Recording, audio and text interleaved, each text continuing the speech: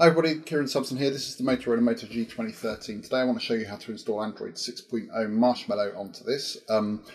So I will show you how to root and to flash the ROM. If you need to unlock the bootloader, I've already made a tutorial in a separate video and we'll leave the card up in the corner of the screen. Otherwise, let's jump straight into this tutorial. So as in the first tutorial, it's very important to make sure that you have the Android SDK and the Motorola USB drivers downloaded. I'm assuming that you've already done this because it's the second tutorial. If you haven't, please see the first video, which I'll leave an annotation to on the screen right now. Okay, first power on the phone into fastboot mode by pressing the volume down and power buttons together. Okay, so there are three more things to download. Again, I'll leave links in the description. The first is the custom recovery, which you'll need to install before you root the device. You'll also need the ROM, which is a modified version of Cyanogenmod running Android 6.0, and the GApps file, which is the Google Apps. Again, I'll leave the links in the description. So once you've downloaded the recovery, what you need to do is place it in the same directory as the Android SDK fastboot file. Find a blank space within the directory, hold shift and press right click, and then click open command prompt window here, or something along them lines to open the window. Okay, so the next thing you need to do is type in the command that you can see on the screen now, and then where it says recovery image name, you need to replace that with the file name of the recovery image. So going back to the Explorer window and then right click and then click rename on the recovery image file, and then copy the name of the file and then paste it in between the quotes on the command in the command prompt.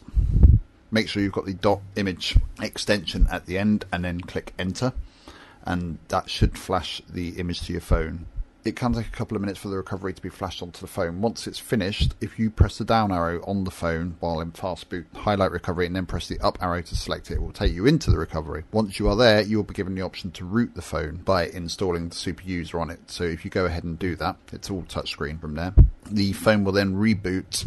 Okay, once the phone's rebooted, if you navigate to the super user app and open it, it will tell you that it needs to update to the latest version. Tell it to do that from Google Play. Okay, once that's downloaded from Google Play, open up the app again and let it finish rooting your phone. Your phone will then reboot back into recovery. Now, once that's finished, let your phone boot again normally back into Android and plug it back into your computer via USB if you need to. What you need to do now is transfer the ROM file that you downloaded earlier and the Google Apps file into the root of the phone. Then turn the phone off again and again boot it back into the bootloader by pressing volume down and the power buttons together. Okay, next go back into the recovery by pressing the down arrow to highlight the recovery and the up arrow to select it. Okay, once in recovery, I want you to press wipe, then advanced wipe, then Delvic cache data.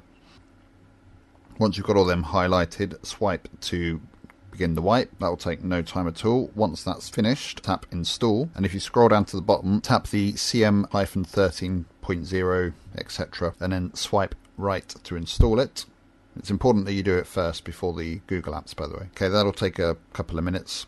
Then once that's done, you want to go through the same process, but this time install the benzo-gaps file. Again, that'll take a couple of minutes. Then once that's done, you want to reboot the phone. The first time it boots, it will take quite a while to load up. When it is there, you will have a installation of Android 6.0 running on your Moto G. There you have it, everybody. I hope you've enjoyed these tutorials. If you've been following these, you should now have an unlocked bootloader, a rooted phone, and at least some version of Android 6.0 Marshmallow working on this. At the time of doing this, I believe any ROM you've got with Marshmallow has still got a few bugs in it, but I will put a link in the description where you can keep up to date with new ROMs and maybe find a better working one in the future. If you found this useful, please give this video a thumbs up. If you liked it, please share it and subscribe, etc. And I will see you guys again in the near future. Thanks for watching. Bye.